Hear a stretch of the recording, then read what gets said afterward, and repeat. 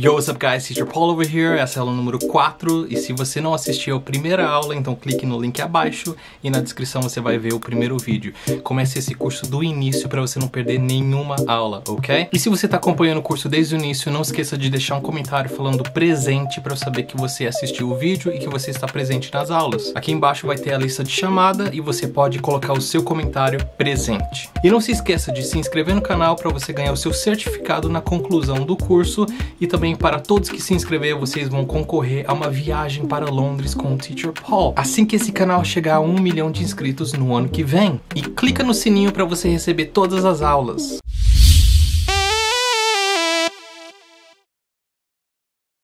E aí pessoal, tudo bem? Essa é a aula número 4 e a gente vai aprender sobre algo muito legal hoje. Você que tem acompanhado, você tem visto que a gente está usando uma estrutura sempre, que você usa as primeiras palavras e muda o vocabulário. Então, como sempre, antes de você iniciar essa aula, baixe aqui embaixo a apostila que está disponível para você no meu site. Para você conseguir fazer as aulas, você precisa da apostila em mãos, você pode até imprimir a apostila se você quiser, vai estar tudo aqui embaixo para você. Hoje é a aula sobre when are you. Então, when é uma palavra que a gente usa para tempo.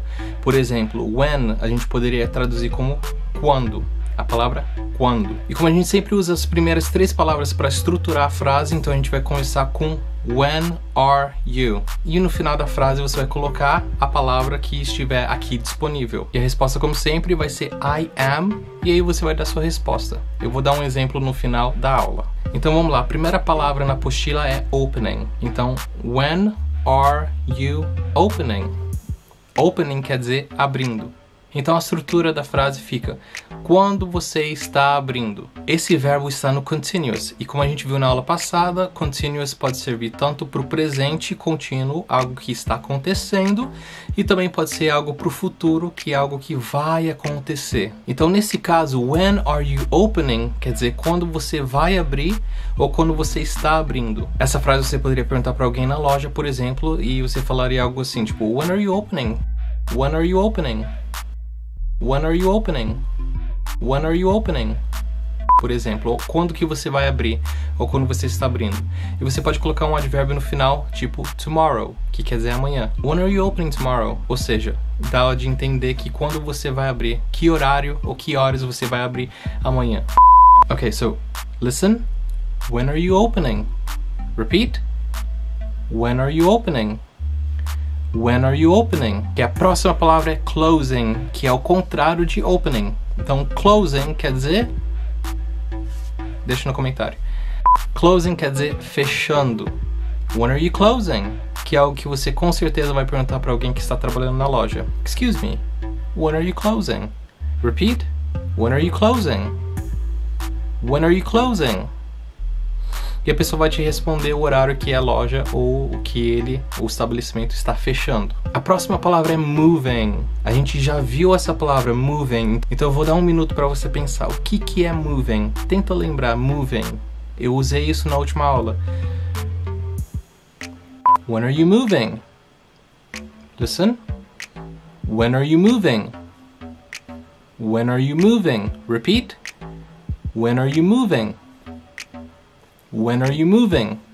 Então, para quem comentou mudando, se mudando, está certo. Moving quer dizer se mudando. Espero que você lembrou isso da última aula, porque, pessoal, quando a gente aprender vários vocabulários novos, várias palavras novas, essa metodologia vai ficar muito mais fácil, porque no final você pode usar qualquer verbo praticamente. E é muito curioso que essa metodologia, ele é meio misteriosa, porque no final eu vou dar uma revelação que vai abrir sua mente.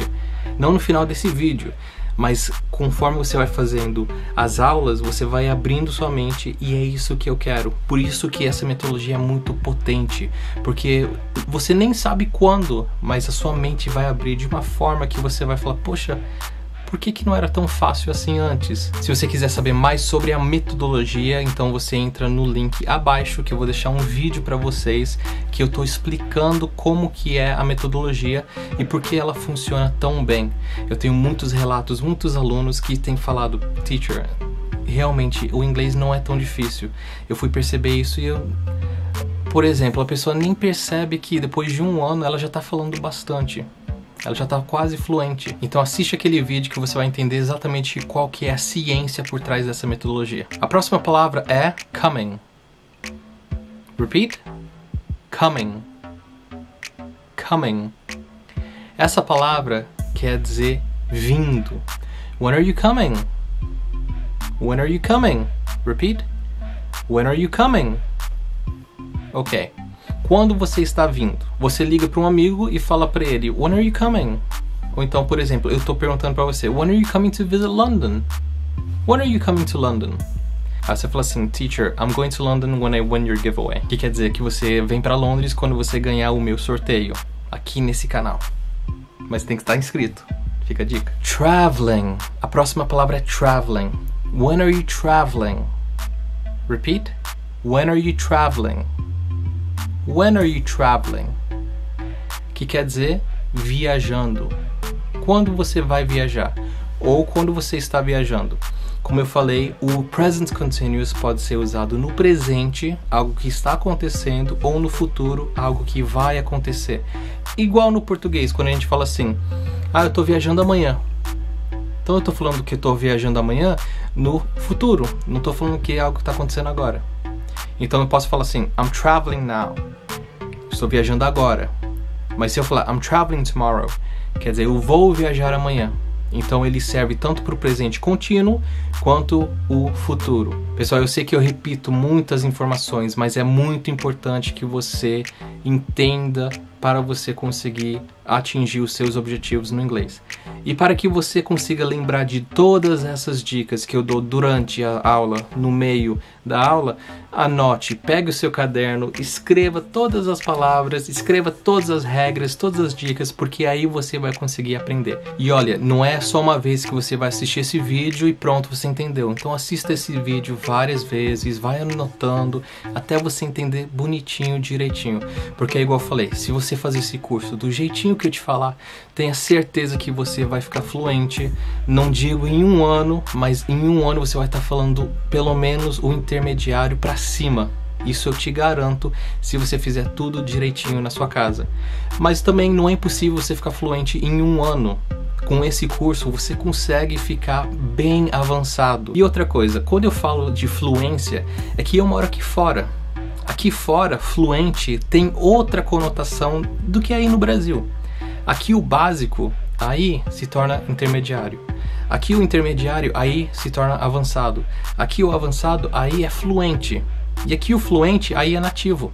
Entendeu? É isso que eu quero que vocês entendam quando eu falo na questão de não tem como você ficar fluente em 3 meses. Porque fluência é uma coisa que, assim, depende do ponto de vista da pessoa. No Brasil, se você trabalha em uma empresa e você consegue se virar bem, eles te consideram fluente. Mas aqui fora o inglês não é um diferencial. Todo mundo fala inglês aqui.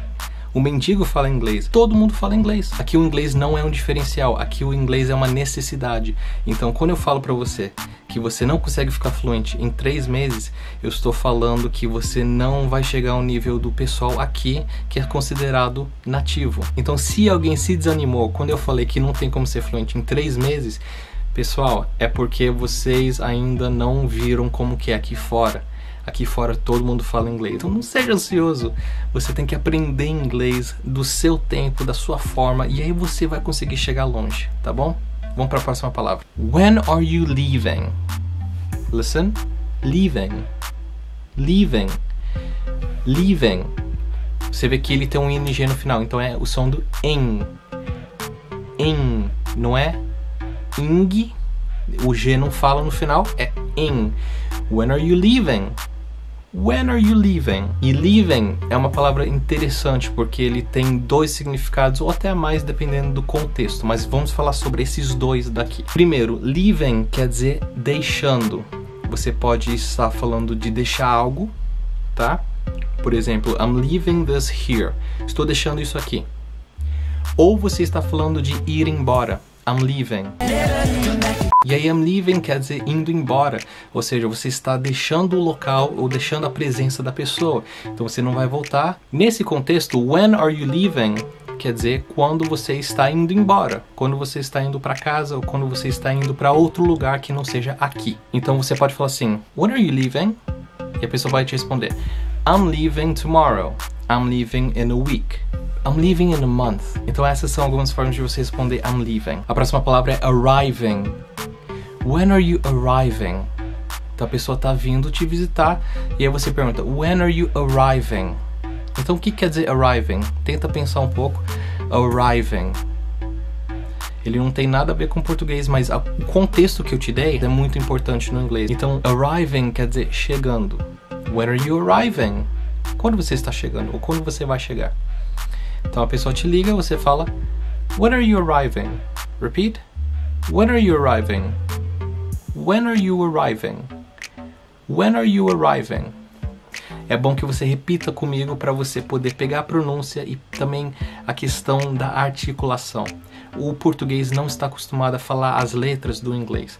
Então no português tem várias letras e que a gente não usa no inglês, e no inglês tem várias letras que a gente não usa no português. Então quanto mais você articular, quanto mais você loosen the muscles, sabe, quanto mais você articula, os músculos vão se soltando e você consegue falar melhor, você consegue pronunciar melhor. Você vê que pessoas que moram muito tempo fora do Brasil, ou então pessoas que vão pra fora e moram fora, o português deles fica diferente. Por quê? Por causa da articulação. A gente fala de uma forma no inglês que ele altera a nossa pronúncia no português. E também quando a gente fala português, ele altera a pronúncia do inglês. Então tem o famoso o TH, o som do esse som não existe no português. Então a gente tem muita dificuldade de falar. Mas isso é para outra aula. Então se inscreva para não perder essa aula. A próxima palavra é working. When are you working? When are you working? Quando você está trabalhando ou quando você vai trabalhar. Repeat. When are you working? When are you working? Isso você pode perguntar para qualquer pessoa que vai trabalhar e você quer saber o horário que ela vai entrar ou quando que ela vai trabalhar. E aí quem não trabalha, ele study. Então a próxima palavra é studying. Repeat. Studying. Studying. Studying. When are you studying? E pessoal, sempre lembra do stress. Quando a gente quer fazer uma pergunta, a gente tem que colocar um pouco de emoção, um pouco de entonação. Então perceba. When are you studying? When are you studying? Você vê que o studying vai um pouco para cima. Eu coloco um interesse na frase. Eu coloco uma emoção na frase para não ficar when are you studying? Para não ficar morto. E aí a pessoa foi embora e aí você quer perguntar para ela when are you returning? O que quer dizer returning? Vamos pensar um pouco. Esse tem uma semelhança com o português. Então, when are you returning? When are you returning? Então, para quem respondeu returning é retornando, acertou. Repeat. When are you returning? Então quando você está retornando ou quando você está devolvendo. Então dependendo do que você colocar no final, você pode transformar isso em voltando ou devolvendo. Então aqui dois exemplos. When are you returning to Brazil? When are you returning to Brazil? Quando você está voltando ao Brasil. Ou então você pode falar when are you returning my book? When are you returning my book? Quando você está devolvendo o meu livro. Ou quando você vai devolver o meu livro. Lembra do futuro. When are you returning my book? A próxima palavra é joining. Joining. Para quem faz academia conhece essa palavra. Se a academia está escrito em inglês, você vai entender que o join é uma palavra que é bem usado. Joining quer dizer se juntando, ou se unindo, ou se matriculando em alguma coisa, algum curso, alguma instituição, algum clube. Joining. Então quando você vê nas academias, está escrito assim, join us. Join us, quer dizer, junte-se a nós, ou seja, se matricule com a gente. E também você pode usar isso para convidar as pessoas. Então, por exemplo, você está indo viajar e aí você olha para o seu amigo e fala assim, when are you joining us? Ou seja, quando você vai se juntar a gente? Quando você vai vir com a gente? Teaching. Esse é fácil, hein? Teaching. Teacher Paul, o que eu faço para vocês? I teach. Então, o que quer dizer teaching? É isso daí, pessoal. Teaching quer dizer ensinando. When are you teaching me? Então, por exemplo, eu posso perguntar, quando você está dando aula? When are you teaching? When are you teaching? Então, when are you teaching quer dizer quando você está dando aula, ou quando você está ensinando, ou quando você vai ensinar. When are you teaching me? Repeat, when are you teaching? When are you teaching? When are you teaching? Pessoal, não é teaching, não é teaching, não é teaching, não é cheating, tá? É teaching. Teaching. teaching. Agora vamos pro lado direito da apostila. Você que está acompanhando a apostila, você vai ver que está escrito Phrasal Verbs. Então, o que é um Phrasal Verb? O Phrasal Verb são duas palavras juntas que dão um significado novo para aquela palavra. Acho que assim, o pessoal estava sem criatividade, e aí eles foram, vamos juntar duas palavras e aí forma uma palavra nova. E aí pronto, surgiu Phrasal Verbs. Então, por exemplo, turning quer dizer tornando ou virando. On quer dizer ligado. Então, turning on quer dizer tornando ligado. Ou seja, ligando algo. Então, os dois juntos têm um significado novo. Você não vai traduzir palavra por palavra. Você tem que entender a palavra como uma só. Você tem que ver o phrasal verb como uma palavra só. E aí você vai conseguir entender ele. Então, não adianta você traduzir uma palavra e traduzir a outra. Porque ele não vai ter sentido. Por exemplo, going back. Going quer dizer indo. Back quer dizer atrás. Going back, indo para trás, ou seja, voltando. I'm going back, eu estou voltando. Então, não tem como você traduzir ao pé da letra, você tem que entender o contexto que ele tá. Então, going, indo, back, para trás. Indo para trás quer dizer que eu estou voltando. Então, no inglês, você não pode traduzir ao pé da letra. É o famoso caso da manga. Se você usar o Google Tradutor para você procurar o que quer dizer manga, o Google não vai saber se você está falando da manga da camisa ou está falando da fruta. Então você tem que dar um contexto. Se eu vou falar assim, tipo, eu quero comer manga. E aí? Eu estou falando dessa manga ou estou falando da fruta? É óbvio que eu estou falando da fruta. Eu quero uma camisa com manga comprida. Então eu estou falando da manga da camisa. Então no inglês também é assim. Tem algumas palavras que você tem que dar o contexto. Então você tem que sempre ter um contexto quando você vai traduzir uma palavra. E nesse caso o contexto é muito importante, porque você vai procurar uma palavra como turning on, e se o Google te traduzir tornando ligado? Então, nesse caso do Phrasal Verbs, o contexto é muito importante, porque se você colocar no Google, por exemplo, moving out, pode ser que o Google te traduza moving como movendo, out para fora, se movendo para fora. Se movendo para fora. E aí, o que você entendeu? Se você não tiver uma mentalidade de entender que são coisas diferentes, você não vai conseguir traduzir, você não vai conseguir entender o contexto daquela frase. Mas se você parar, fazer essa técnica e tentar entender o que o inglês quer dizer com isso, moving out. O que quer dizer eu estou me movendo para fora? Pensa um pouco comigo, eu estou me movendo para fora. Se você se acostumar em que você não precisa traduzir e não precisa ter o significado, mas você precisa entender o contexto, então com o tempo você vai entender que moving quer dizer se mexendo, pode ser. Moving quer dizer se movendo, pode ser. Moving quer dizer se mudando. Opa, mudando. A gente viu moving na última aula, então moving também quer dizer mudando. Out quer dizer para fora. Mudando para fora, aí você começa a pensar, mas como assim mudando para fora? O que quer dizer mudando para fora? E aí, como você já faz o curso do Teacher Paul, você já entende como funcionam as coisas, você vai começar a entender que moving out quer dizer se mudando para outro lugar. Poxa, mas não faz muito sentido moving out, movendo para fora. Mas se você pensar que você tem que tirar todos os móveis da sua casa e colocar para fora, então você vai começar a tentar entender e começar a pensar em inglês. Agora, se você já entendeu que moving out é se mudando para outro lugar, então o que quer dizer moving in? Bom, moving eu já sei que é mudando, in quer dizer para dentro. E aí a sua mente começa a entender que moving out é você pegar suas coisas e ir para fora desse apartamento. Moving in é você pegar suas coisas e colocar para dentro de um novo apartamento. Então, se eu for falar assim, I'm moving out tomorrow, quer dizer, eu estou saindo desse apartamento. I'm moving in on Saturday, quer dizer que eu estou entrando no outro apartamento no sábado. So, I'm moving out, quer dizer, eu estou saindo. I'm moving in, quer dizer, eu estou entrando. Então, isso vai te ajudar a entender o inglês e você vai conseguir entender de forma mais rápida. Então, o phrasal verb é todo contextual. Você tem que entender o que ele quer dizer e você tem que entender o contexto em que ele é usado para você poder usar ele e para ele se tornar muito mais fácil a cada dia. Então vamos para o primeiro phrasal verb, waking up. Repeat, waking up. Waking up quer dizer acordando. Poxa, mas não tem nada a ver. Eu sei, não tem nada a ver. Waking up quer dizer acordando para cima. Não tem nada a ver, mas é o jeito que a gente fala. Então tem coisas no inglês que não tem nada a ver, mas é o jeito que a gente fala, então você tem que aceitar e pronto, aceita que dói menos. O próximo phrasal verb é closing down. Bom, close a gente já viu que é fechando. Down quer dizer para baixo. Poxa, mas por que a gente fala closing down? Então, closing down. Imagina uma loja que está closing down. O que quer dizer closing down? Então, closing down, para quem falou que é fechando, acertou. Ué, mas teacher, por que a gente fala closing down? Por que tem que ter esse down? Qual que é a diferença? A diferença é que closing é fechando e closing down é quando você não vai mais prestar serviço naquela loja. Então a loja está fechando permanentemente. Então a loja está fechando para sempre. Então ela está fechando as portas. Então ela não vai abrir mais. Quando eu falo closing, quer dizer fechando, aí eu vou abrir amanhã. Closing down quer dizer que fechou. Não vai abrir mais. Moving on, moving on, moving on. Moving on quer dizer movendo, moving on.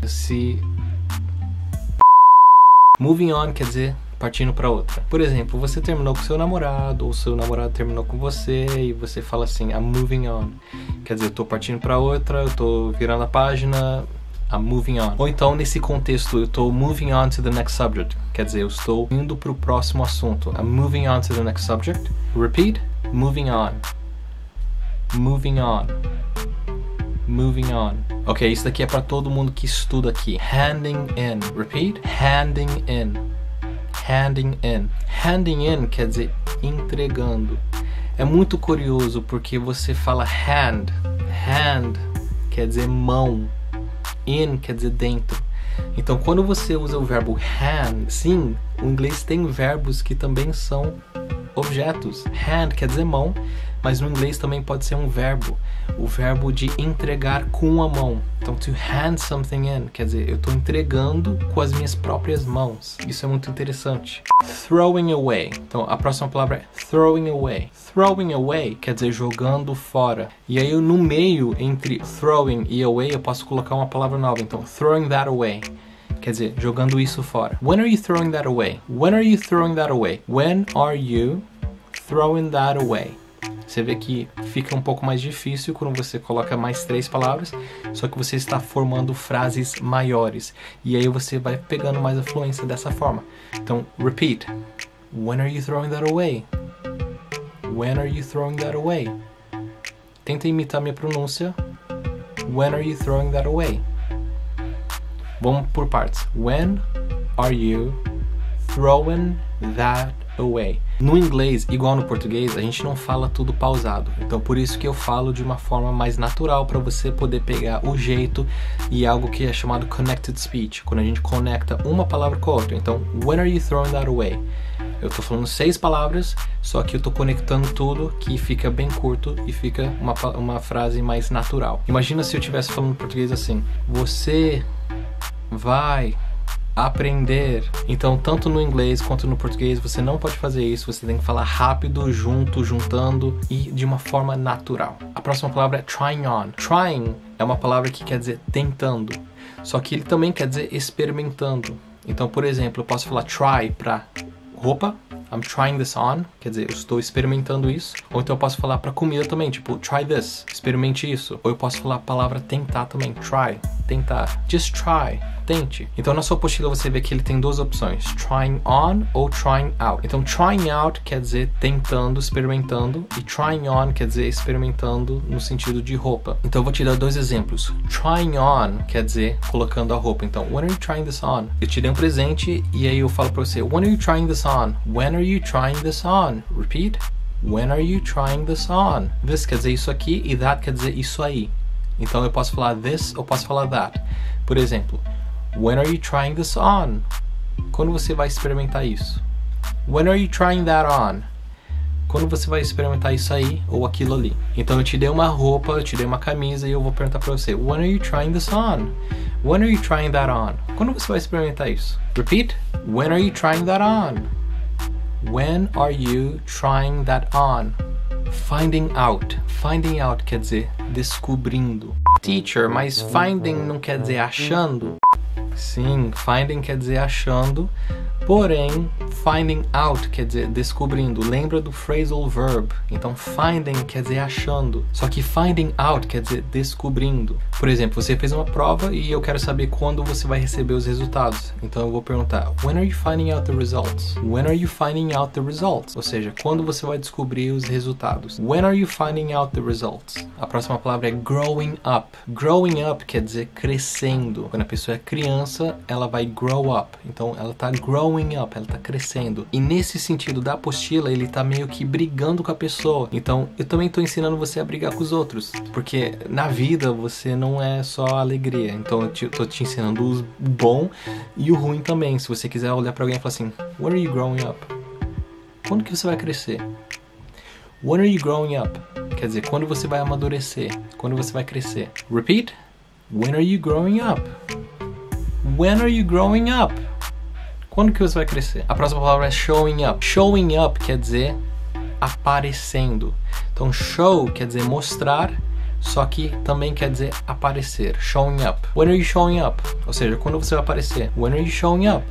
Eu posso fazer essa pergunta quando eu quero que a pessoa vá me visitar em algum lugar, por exemplo. Eu falo assim, when are you showing up in my store? Então, quando você vai aparecer na minha loja? When are you showing up in my store? Repeat. Showing up. Showing up. Taking out. Eu já ouvi isso muito. When are you taking out the trash? When are you taking out the trash?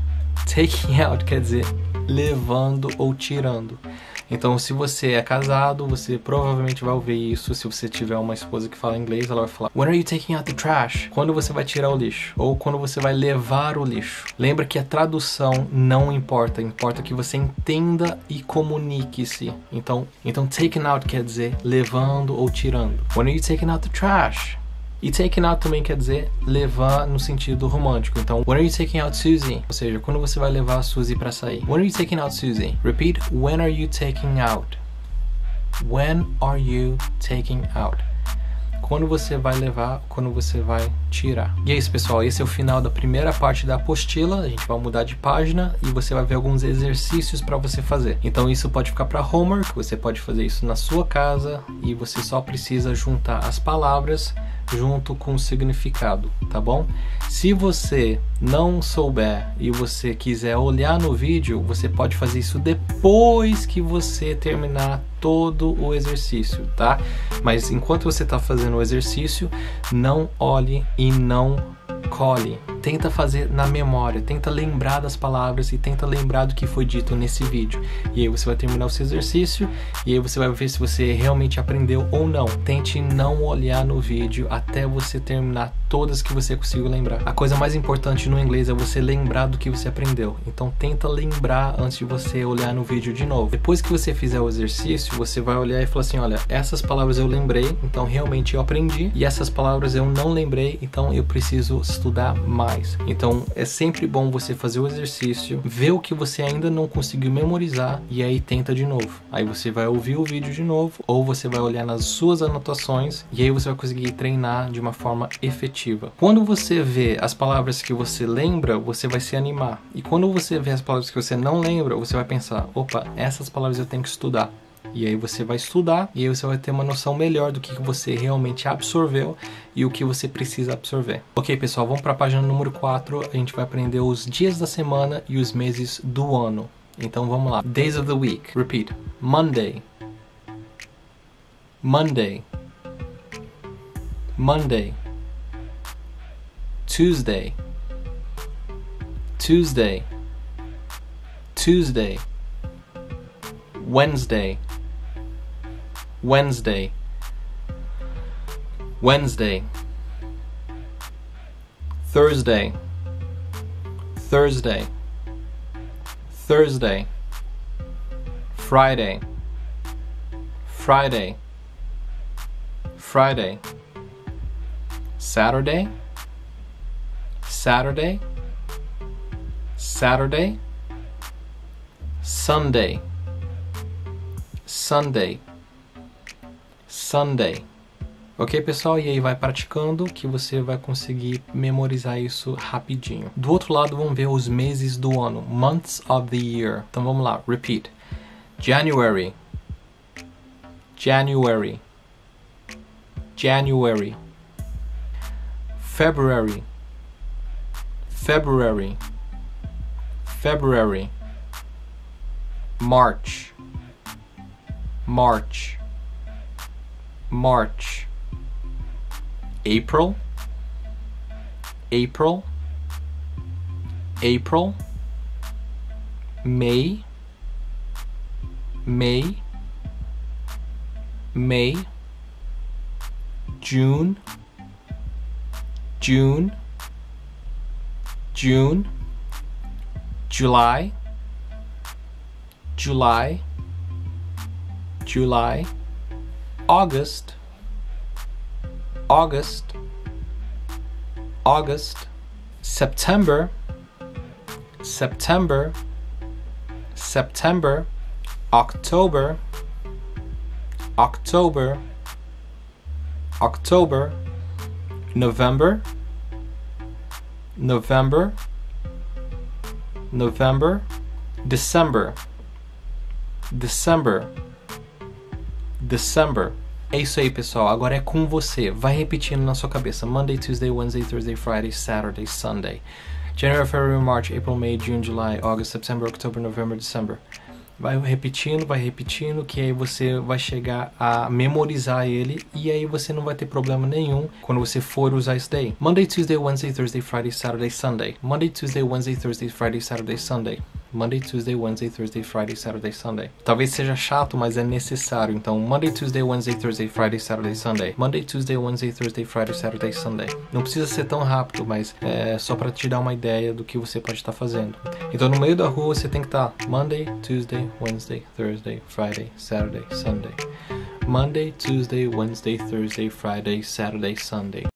Monday, Tuesday, Wednesday, Thursday, Friday, Saturday, Sunday. Monday, Tuesday, Wednesday, Thursday, Friday, Saturday, Sunday. Monday, Tuesday, Wednesday, Thursday, Friday, Saturday, Sunday. E é isso aí, pessoal, você vai conseguir aprender inglês de uma forma rápida e divertida.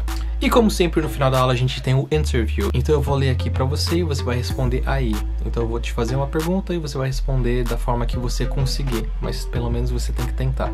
E mesmo se você não souber a resposta, tente falar qualquer coisa. A minha intenção no momento é que você entenda o que eu tô te perguntando. Lembre-se, o primeiro passo de um aprendizado é você ouvir. Então se você não souber responder, tente falar qualquer coisa. Pelo menos você tem que entender a pergunta. When are you moving houses? When are you leaving? When are you traveling? When are you waking up tomorrow? When are you finding out the results? When are you showing up? When are you joining the gym? When are you returning to Europe? When are you going home? When are you subscribing to Teacher Paul? Ok, pessoal, muito bem, parabéns. Very good, very good, very good. Eu tenho certeza que vocês estão desenvolvendo bem. Eu tenho certeza que vocês já estão conseguindo falar alguma coisa no inglês. Lembre-se que esse curso é no mínimo de 6 meses. Então, se você se inscrever hoje e continuar assistindo, então separe um horário para você sentar na frente do computador, naquele horário, e você estudar. Porque você vai estar aprendendo inglês nesse curso que você vai fazer. Esse curso, ele é oficial. A gente vai te dar o certificado na conclusão. Tem todas as informações no meu site, na nossa escola, e você vai poder ter o seu certificado do inglês e finalmente vai poder falar inglês. Então, pessoal, se comprometa. Você vai entrar no meu canal, você vai procurar a aula e você vai estudar comigo. Você vai comentar presente, que você está presente na aula, e você vai estudar e você vai praticar com seus amigos e vai praticar com a sua família. E veja meus outros vídeos que eu falo sobre Londres. Então é isso, pessoal. Se você tiver alguma dúvida, alguma pergunta, deixa nos comentários aqui embaixo e eu vou te ajudar da melhor forma possível. E se você quiser praticar mais vocabulário diariamente, entre no meu canal abaixo, que é o Pronunciando. Lá você vai poder ver várias palavras do inglês e aí você vai poder ouvir, ler e praticar, repetir comigo.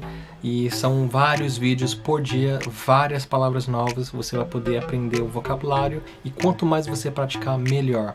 Se você quiser praticar o seu listening, eu tenho outro canal aqui que é o meus podcasts, totalmente em inglês, e eu vou estar falando sobre vários assuntos. Mesmo que você não consiga entender agora, assista, porque você vai estar se acostumando com o outro idioma, seu ouvido vai estar sendo treinado e você vai conseguir acompanhar daqui a um tempo. Não esqueça de curtir e compartilhar esse vídeo, porque você vai estar ajudando muitas outras pessoas a conhecer o canal e fazer esse curso gratuitamente, juntamente com você. Eu conto com a sua ajuda. Thank you very much, guys. I'll see you next time. Peace! What's your? Então a primeira coisa que você fala quando você conhece alguém, você fala assim, what's your name? Justin. What's your name? Justin. Então, I'm giving class. Eu estou dando aula. Então, present continuous pode ser usado para o presente, que está acontecendo, ou então para o futuro, que vai acontecer.